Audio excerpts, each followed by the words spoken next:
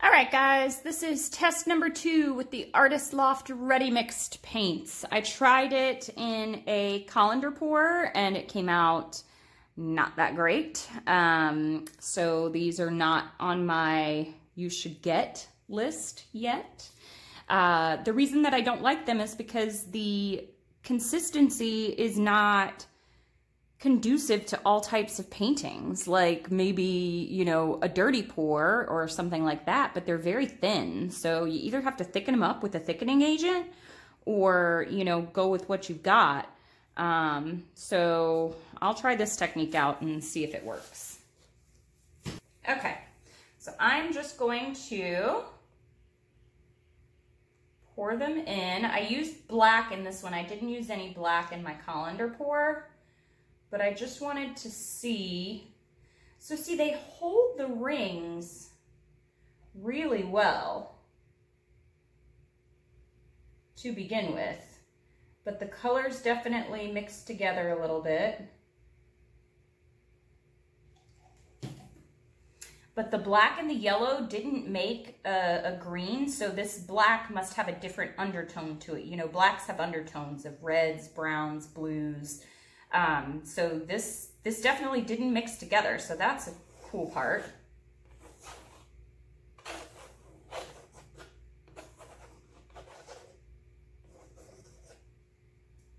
Okay, so I'm sticking to the I'm sticking to the floor. Okay, all right, so here we go. Just gonna, doesn't matter because the rings are wrecked, so it doesn't matter how you get the canvas there. I mean, how you get the paint on the canvas. Hope I had enough paint. I've had this issue the past couple of times. And I didn't put a layer down, so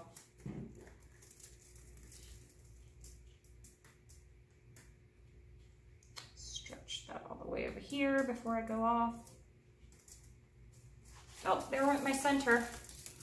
Let me turn it around for you. I mean, as far as a ring pour goes, it's really holding the shape of the rings really well, and it's not,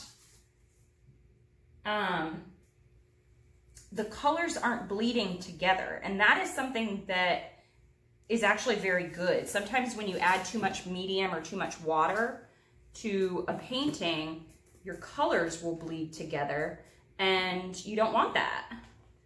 So that is one good thing about this medium.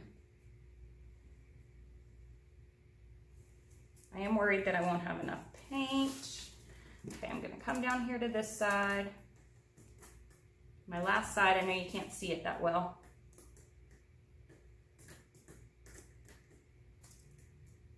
So for this technique, I would say this wasn't too shabby. I'm just gonna touch this last little part right here to get it to go over the edges. So yeah, that part right there, not too shabby. I'll take you down so you can see what I mean about like the colors not bleed. Gosh, that's a really pretty painting. Okay. Okay, so this is what I mean by the colors not bleeding together.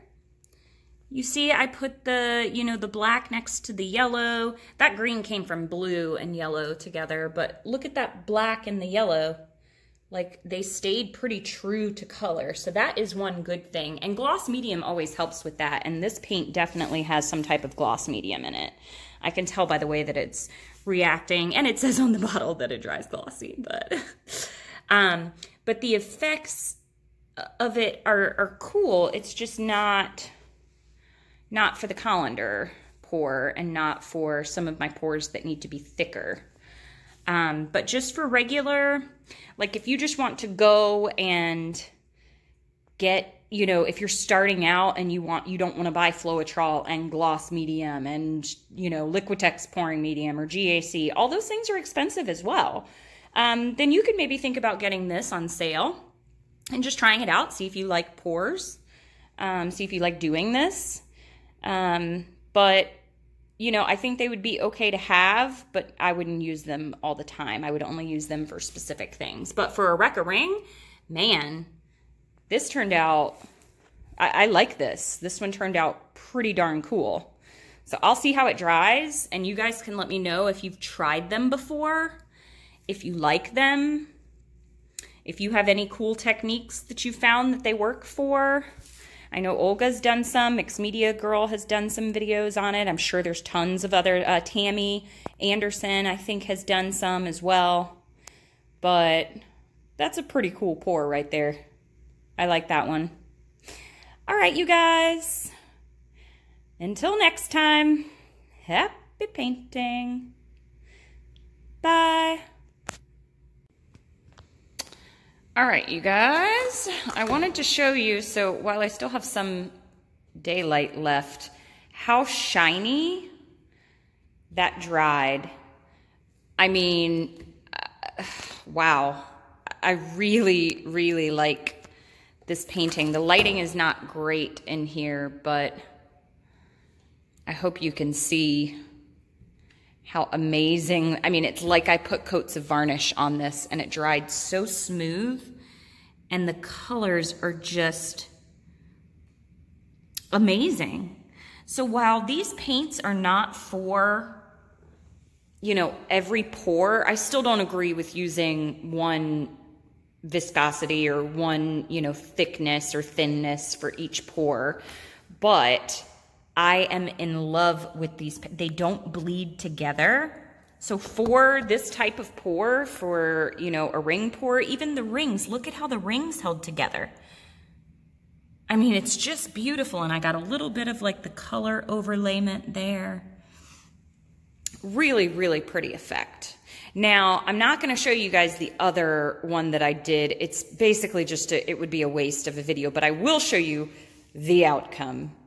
So I tried it's like stuck to the table. Hold on. Okay, so I tried a colander pour, and again, it dried really pretty, and there are like a couple little parts to it that were okay, but I mean, that's like a disaster, guys. I mean, in reality, like a total disaster. So I didn't show the video, but I literally just took the paints, poured them through the colander like I always do, and I knew that they were gonna be too thin, but I thought maybe because the paints don't bleed together that some of the design would hold, but it doesn't. But this one, I'm in love with. So I think that there's some utilization for the Artist Loft ready mixed paints. Again, I think if you are just beginning and you want to just try this out and see if you like it without buying, you know, a bunch of Floetrol and gloss medium and all this other stuff, and you want a really shiny finish, then go with these. I mean, look at that. And it dried so flat and beautiful. Now, people ask me this a lot. Varnish is not just to make them glossy. If you're using a professional varnish, and I don't mean polyacrylic, or polyacrylic, I mean like a Liquitex or a golden varnish, they have UV protection in them to protect against fading, and that is why I varnish my paintings, you know, to prevent kind of that flaking and fading over time, especially since we're mixing, you know, this with water and other mediums. So, yeah, I like it. So I would still varnish this at least one coat, but that's really all it needs. You know, just a couple of coats to go over it.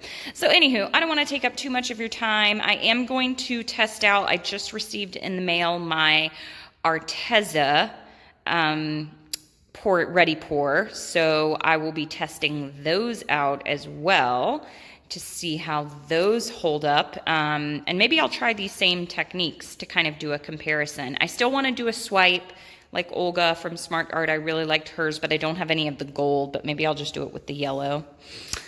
All right, you guys, so thanks for watching. Hope you enjoyed the video, and I will see you for the next one. Happy painting. Bye.